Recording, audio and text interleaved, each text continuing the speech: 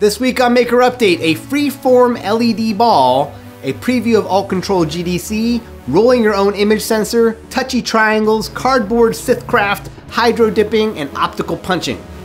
Hey, I'm Donald Bell, back from CES with another Maker Update this week. Just your standard awesome Maker Update. It's actually really good because it's been a while since I've done one of these and I've got a lot to catch you up on, so let's get started with the project of the week.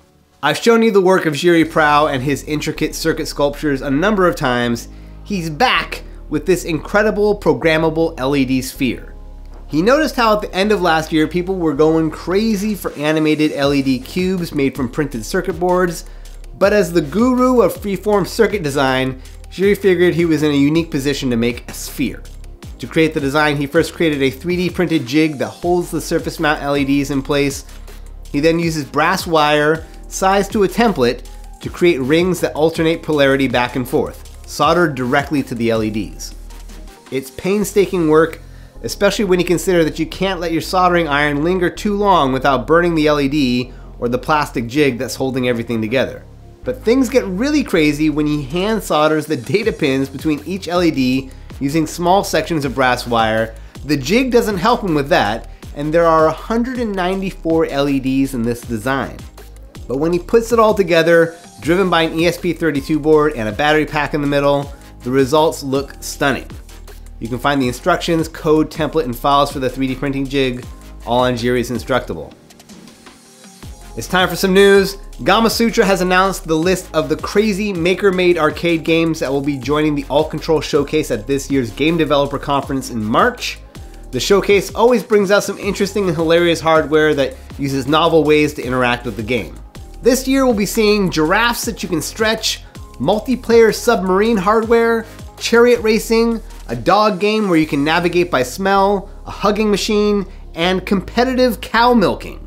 You can find the full list in the video description, and with any luck, we'll have another special edition of Maker Update for AltControl. Now for more projects, and the running theme here is projects that require incredible patience. This time it's Seanhodgins, who made his own camera image sensor by soldering 1,024 tiny light sensors onto a PCB by hand. According to Shin, just that part alone was 2.5 hours of solid work. The rest of the camera is comprised of a small screen, a shutter button, a microSD card slot, and a battery holder. The housing is 3D printed and can hold a standard lens. The resulting image is just 1 kilopixel, so it's pretty tiny, and it's more of an engineering feat than a practical project. Still, it's cool to know that it's even possible to roll your own image sensor, and I've never seen a project quite like it. Shin includes all the resources you need to recreate it on his Instructable. I also love this interactive lightboard project by Hyewon Shin, Eunjeong and Junsung.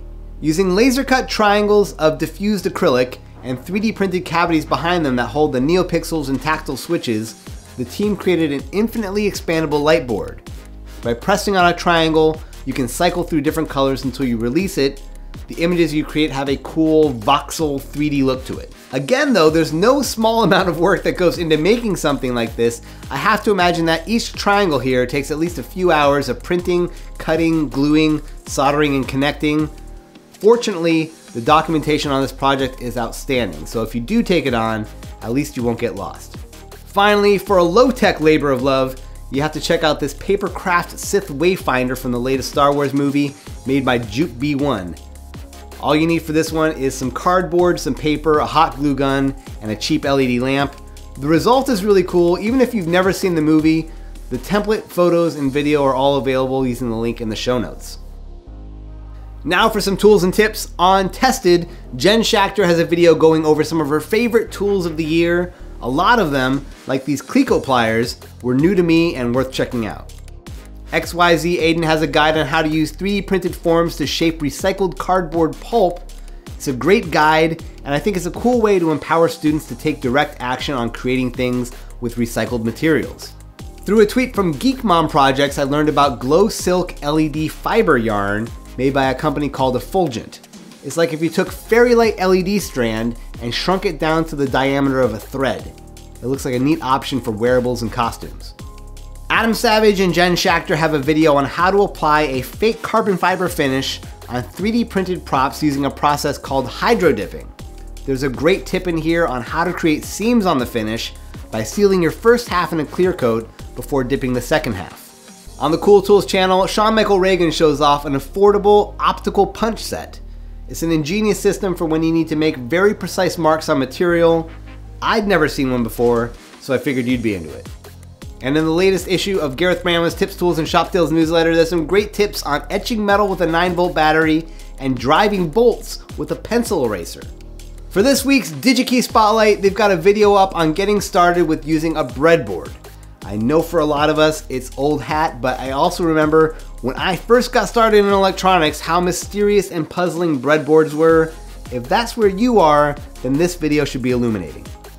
Alright, that does it for this week's show. Be sure to subscribe, leave a thumbs up, or leave a comment. If you missed this last episode, it published on Monday, so that was a little weird. It was a late episode, but very special because it came from CES. It was Tyler and I shooting on the show floor of the Consumer Electronics Showcase in Las Vegas.